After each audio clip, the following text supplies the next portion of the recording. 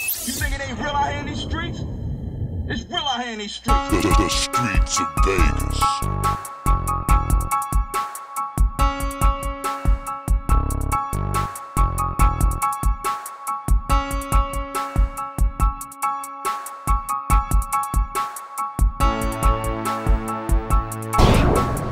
Streets of Vegas. Out here with my man Ink from Ink Kitchen. What's going on with you, man? I'm all right, man. How you doing? Man, not too bad. Trying to get some of this good food, man. Got everybody coming out here in the rain, man. You see it don't stop out here, y'all. It's official. Ink Kitchen, man. So man, tell the people, man, you got a huge following on Instagram, man. And I found you just on the streets, man. You got to live in that chef life. How did you get into the chef game, man? Man, honestly, I moved out here to Vegas. Honestly, I wasn't even thinking about cooking at the time. I was just trying to change my life around and get out the streets of LA and everything. And, okay, you from where? LA? Yeah, I'm from South Central Los Angeles. Central, okay, okay.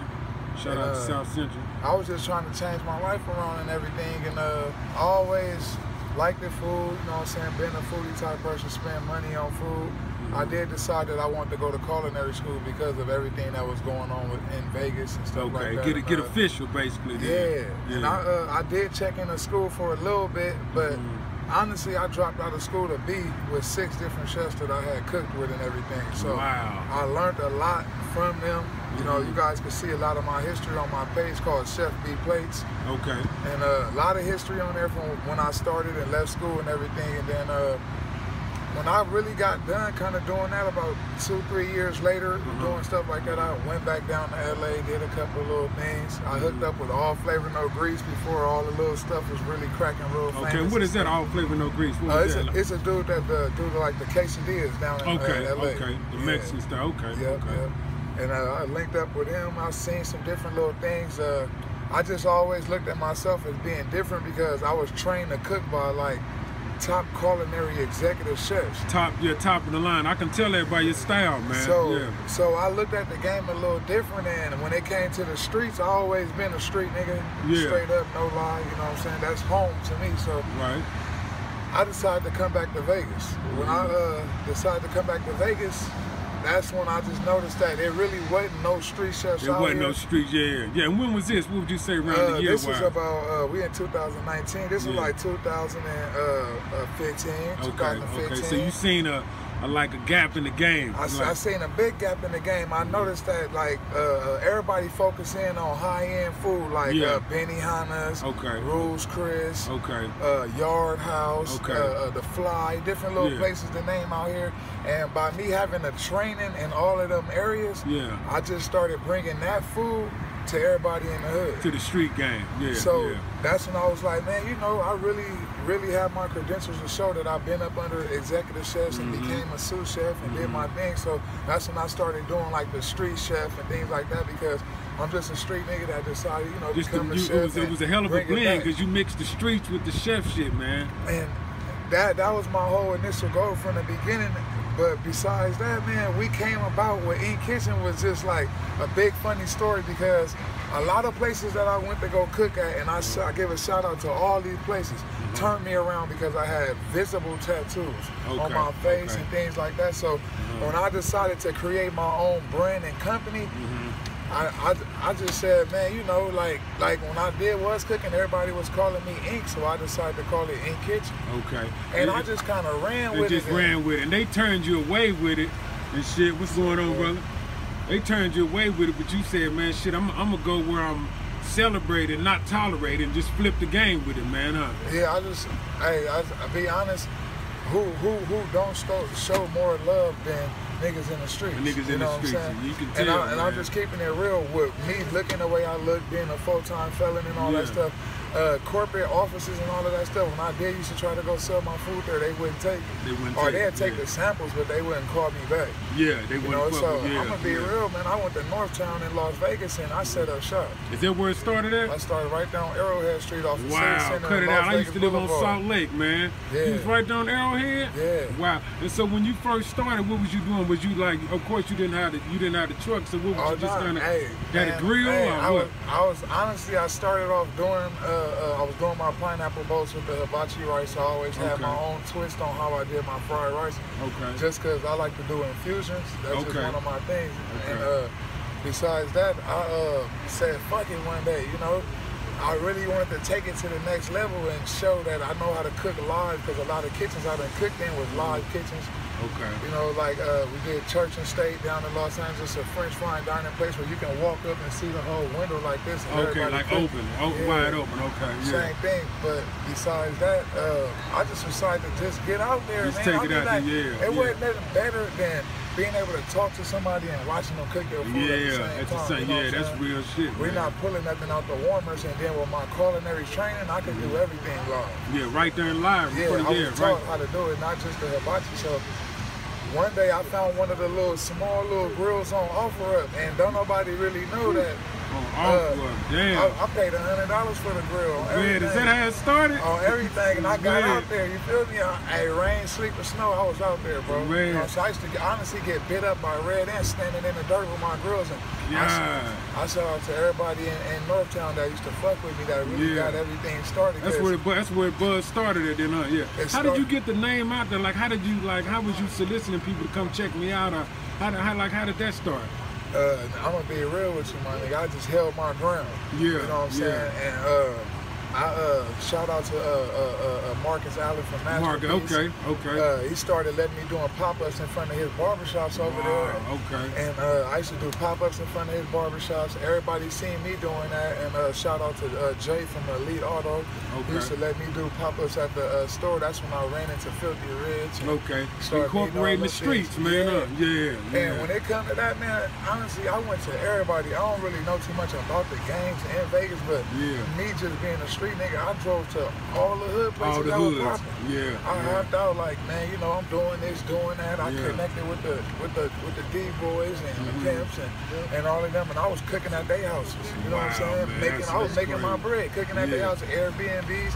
At the same time, on my days off, I'll be over there cooking outside of the house when I'm not doing anything, and the streets fed me. You know what I'm saying? Literally, man. My partner from the streets, you know what I'm saying? Out here in Vegas. It's just, I haven't took on no corporate positions. I haven't hired nobody or tried to hire nobody that wasn't a felon. Things like that. I mean, everything that I done did and grown from out here, and even learning to get to the business side was from somebody that was coming from the same caliber or background I'm coming from. Yeah, because that's a whole other thing, the entrepreneur aspect. It's hard, and I'm gonna be real. I'm not trying to be fucked up or nothing, but it's not too much that a corporate person can really teach a person coming from our background. Right. We haven't lived the same lives, so we don't understand the struggle. You know, so we learned and built on what we was doing, and then keep it together. And no matter what was going on out here, I supported it. I said, that's in the beginning, when everybody was doing their shit, you could go back and look. I was with them, I was supporting them, and then as things grow, we grow in life, and we all separate and go on your other ways and meet new people. You know, that's just how it is. But it was all love out here, man. That's real, man. Congrats on the truck too, man. That was a big thing too. Get the truck, man. Yeah, I got my girl in here. Man. What's your staff like, man? That's my boy, Mr. Webb, right here. You can see him online. Got him training. That's my son, Protege, my son right there. Okay. This is my partner right here, Blue, Bad Blue. What's up, man? He is doing the puppies and all the dogs like that. He introduced me to the dog game. Okay, see our exotic puppies. I see that, man. Man, that's good. And honestly, we just try to hold it down and be strong as possible. Yeah. What's the average day like for y'all, man? Y'all start like around dinner time, man. I targeted the nightlife for a reason. Most of the time, like I said in the beginning, out here in Vegas, it's a different lifestyle. In the daytime, everybody at work. Right. When I tried to do lunch and different things like that, corporate officers didn't want to fuck with me. Right. But I noticed that nighttime, the streets is up at night. Streets is popping. I opened up at 7, 8 o'clock to 3 in the morning. Damn.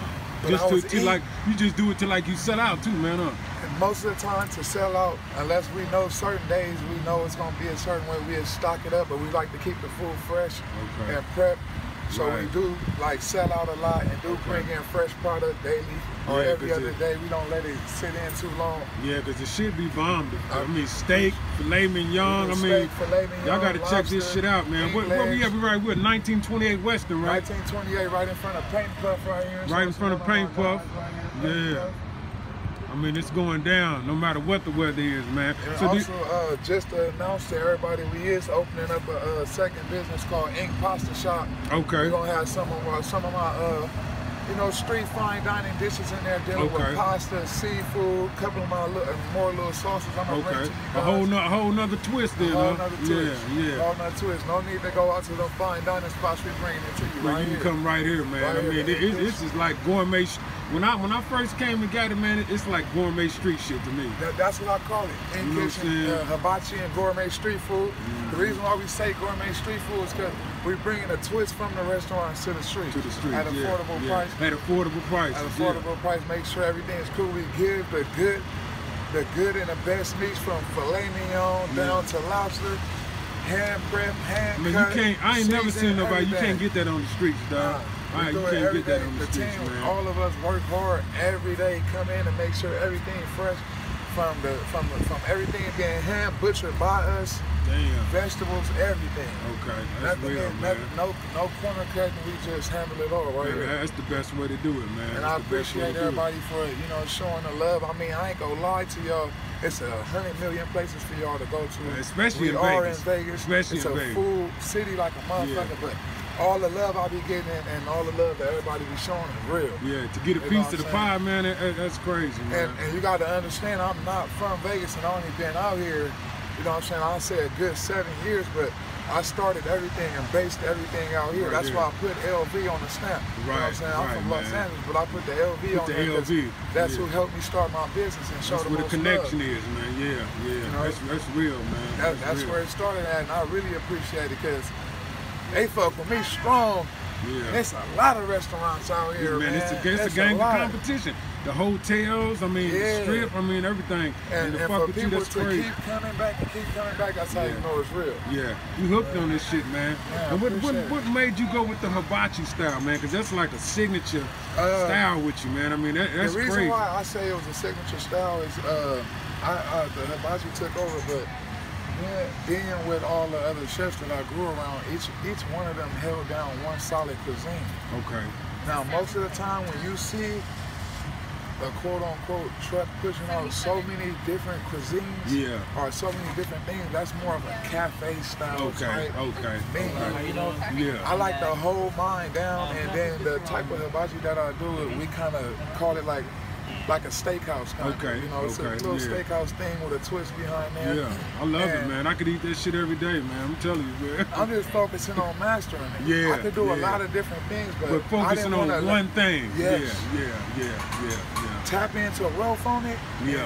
You make money when you can walk away. Then that's when now I'm ready to start doing the pasta shop and doing all of that. Okay, I see what you're saying. I can kind of walk away and see business is still growing. So I wasn't gonna let go up on this until I knew that I had my grip on it. Or like my uncle used to say, a monkey not gonna let go of one branch until you got a secure grip on another. That's true. That is true. That is true, man. I just felt that I should just hold it down until things are strong enough for me to walk away and be like, oh, I'm gonna start doing now. I'm trying to bring in a pasta shop with the ink and all of it. Okay. Will that be a physical shop, like a standalone store or something? We're gonna get it. We're trying to get it into another truck. Now we trying. We gonna get it into another truck. There you go. I'm gonna put it right next to this one, man. Okay, yeah. Have both of them cracking, man. Keep on going. Yeah. And to be honest, I'm really just trying to set a tone for all the kids growing up and coming from my position to let them know that being a felon and all of that, it is hope. It is things we can do. It is, we ain't just a number and all that bullshit. This shit don't stop you. Man, so if I can open up more of these, that means I can probably help more people. Yeah, bring some other people. To show them, you know what I'm saying? You can cook, we can do this, and keep on going. You know? Real talk, man. Because you're coming over to E-Kitchen, and when we trying to do things like that, we not running no background checks and telling you that you got tattoos and doing all of that. We just want to say, hey, man, you got some passion? Well, let's go. Yeah, let's go. That's all we trying to do. You can cook and get down, let's do it, man. Real shit, man. Y'all fuck with Ink Kitchen, man. This is my nigga right here. Yeah, man. You see everybody coming up getting some of this shit, man. From the celebrities to the rappers to everybody. Everybody knowing like that, man. Yeah, the word spread, man. You heavy on Instagram, bro. You heavy on there, man. Definitely, man. So, man, Streets of Vegas, man. What can we expect 2019, man? I know you said you gonna get the 2019, y'all can see the Ink Kitchen apparel. It's almost ready. Should be ready by April. We're gonna have the clothes, sweatsuits, all that. We got the ink pasta shop coming. And, I got my ink high roller kennels with the dogs. With the dogs, okay. With the pits and all that, huh? I do exotic French bulldogs. Okay. You know, so those are, I got my puppies coming for those probably like at the end of the year. They'll be mated and done. Okay. I'm just trying to work. A lot of big things. You do catering too, like private parties and shit too. We do catering, private parties, Airbnbs and that stuff too. We just been focused on the truck like the last couple of months, but we get it all done. Okay. We get it all done. Make sure y'all hit the ink line, man. Come on in. Ink line, man. We got it going, man. Yeah, street chef, chef life, man. Ink Kitchen. Man, Streets of Vegas, shouting out. Peace.